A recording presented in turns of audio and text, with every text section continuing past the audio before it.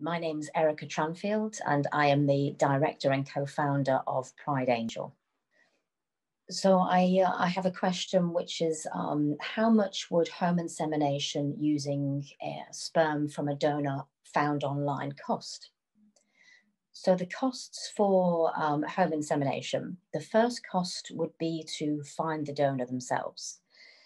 Once you find the donor, the cost for that would be the costs for utilizing a website such as Pride Angel. So we charge £30 for 20 message credits. They don't expire, and they allow you to communicate with the donor using our internal messaging system.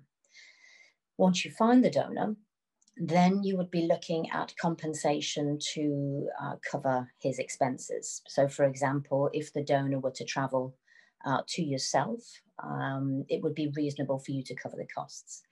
If the donor had to stay overnight, then it would be reasonable for you to put him up in some sort of accommodation, such as a hotel, and possibly pay for his meal for the evening. Basically, the compensation is to ensure that the donor is not out of pocket.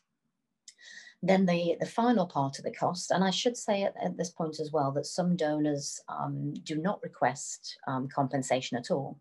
So, for example, the father of our daughter didn't ask for any financial contribution. Then there is the cost of the insemination kits. So home insemination kits on Pride Angel vary from £20 to over £100. It depends on what you're looking for. A basic kit will cover the basic elements of home insemination. Obviously, for the more expensive kits, they're more comprehensive.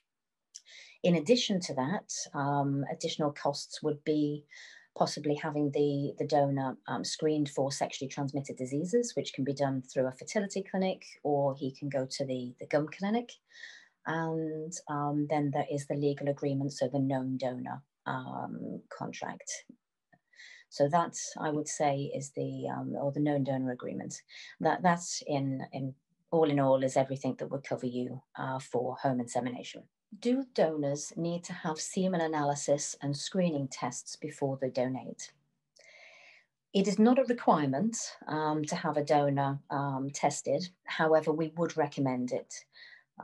For semen analysis, the donor may not have good quality sperm, and therefore you may go down the route of using home insemination.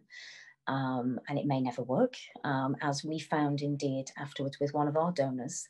Through our journey, we tried to use the donor, and we found out afterwards, using a home testing kit, that his sperm was of very low quality.